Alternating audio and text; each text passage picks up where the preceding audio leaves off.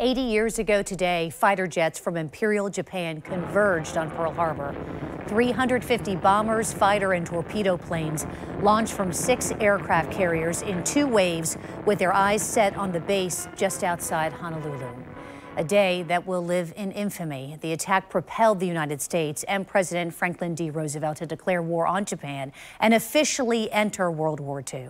It was that attack that prompted one now 99-year-old Jacksonville man to serve his country. He remembers the day he left to train for war. After that surprise attack by the Japanese, Congress required all able-bodied men between the ages of 18 and 64 to register for the draft. I'd come back here and clean up. Willie Robinson Sr. knew what he wanted to do. He wanted to volunteer. So in his words, he enlisted, eagerly volunteered to win World War II, despite not knowing what lay ahead. We was traveling. We had a leader, and he led us to which way we had to go. Some went left, some went right, some went straight ahead. Robinson served as a telephone lineman and truck driver. His job was not without danger.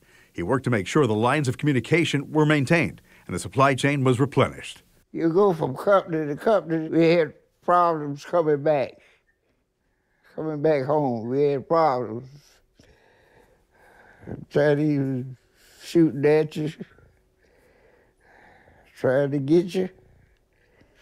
I know about 15 to 20 guys got killed, going from company to company. Willie Robinson's service didn't end there. He wore the uniform proudly in the Korean War as well, then served in the Army Reserves. And without hesitation, he says he'd do it all again. Why? Because I fight for my country. By the way, this American hero will celebrate his 100th birthday in April of next year. And he set quite the example for his 2 sons. His service inspired his boys to join the Army as well.